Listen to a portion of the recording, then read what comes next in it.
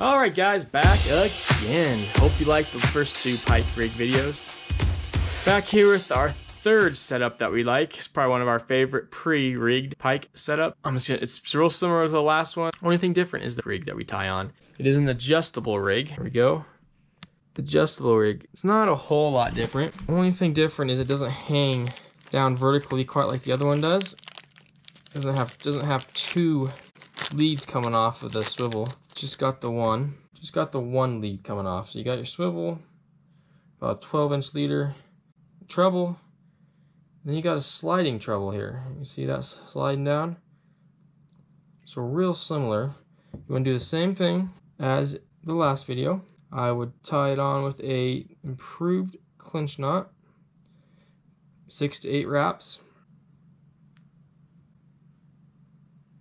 Alright, now that we're tied up, take your bait, real similar to the last time.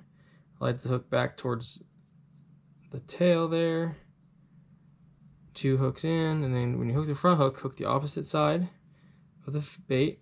And you want to hook this hook so that it'll hang, well, if you're hanging it vertically, maybe about center, so it hangs, I don't know, about like that. I kind of like it up a little bit. Or you can hook it head first with the back hook, and then second hook, hook center, get a little bit nose down. I mean, there's tons of things you can do. Different size baits, big baits, little baits, fish in so many different ways.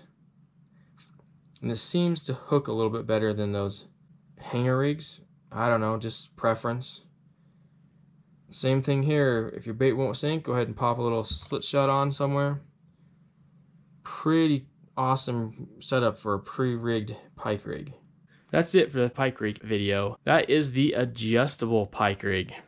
Very versatile, awesome pre-rigged pike rig. You really can't go wrong. It's tough. Pete makes fantastic pike rigs.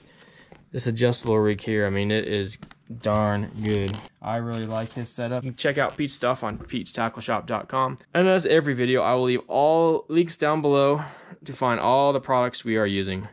Please make sure to check those out. Hit those Amazon links up. And if you buy through those links, you'll help support our channel, help us to grow and move on to get content out more often and better content as well. So please hit those links up. Leave comments below as always so you know what you like, what you didn't like, and what you want to see next. And as always, this is Jake, Montana Life Outdoors. Later.